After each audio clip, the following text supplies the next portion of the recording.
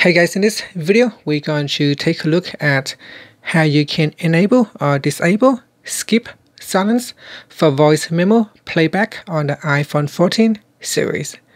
First, let's go back to the home screen by swiping up at the bottom of the screen, and from the home screen swipe across to the right until you get to app library. Now in here, go down to the utilities folder and tap on Voice Memos. In Voice Memos, tap on All Recordings, and then in here open up a recording and then tap on the option button.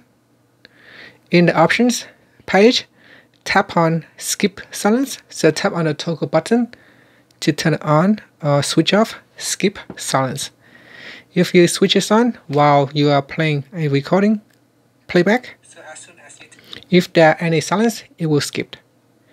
And that's it. Finally, you can swipe up to go back to the home screen.